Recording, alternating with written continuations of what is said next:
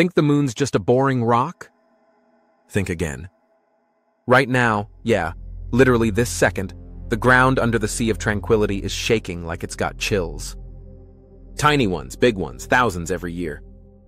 If you pressed your helmet to the dust, you'd feel it. A weird, never-ending drum roll called moonquakes. Some could tip over a lander, others just wiggle a few grains. Either way, they're 10 times weirder than any earthquake you've felt. Want to know why? We've got to dive 435 miles straight down, past busted rock and ancient lava, to see where the moon's still alive and kicking. So the Apollo guys didn't just leave footprints and flags.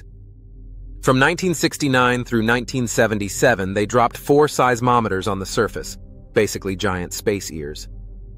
Those things eavesdropped for 8 years straight and caught over 13,000 quakes.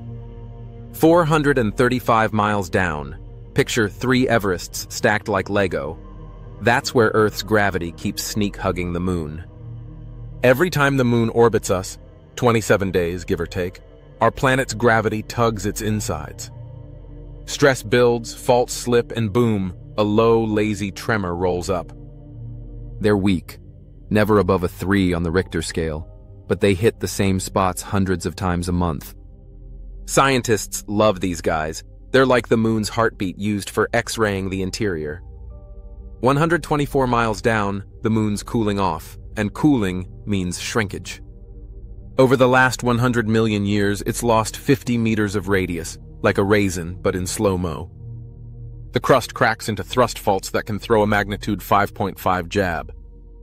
That'll flip boulders and crack your base windows. Worse? They last forever. On Earth, waves fizzle in seconds because water and cracks act like shock absorbers. The moon's dry and stiff, so the ground boings up and down for 10-15 minutes.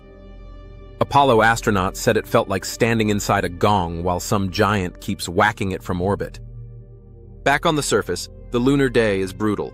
2 weeks of 260 degrees Fahrenheit sun, followed by 2 weeks of minus 280 degrees Fahrenheit shade. That's a 540-degree mood swing. The top few meters of crust puff up and shrink, cracking open like cold taffy at dawn and dusk. Each snaps a baby quake, barely a 2, but they're everywhere, all the time. If the moon had a weather app, these would be the static you can't turn off. No air up there, so rocks don't burn up. A basketball-sized meteoroid slams in at cosmic speed and kaboom, instant earthquake. Apollo sensors caught dozens each year. Some shook the whole near side. Those shockwaves give scientists superhero vision, mapping basalt layers and buried regolith like a lunar CT scan. Every new crater's both a scar and a free science probe. Add it all up and the moon's basically a drum floating in space. Earth has oceans, mud, and squishy plates that swallow vibration like foam. The moon's crust is a dry, uncracked bell. Each quake sets the whole thing humming. Apollo seismograms look like smooth church bell curves, not jagged earthquake spikes. Waves circle the moon again and again before they finally shut up. That's why future astronauts will freak out. The ground keeps bobbing under your boots for minutes, like the moon's breathing in slow motion.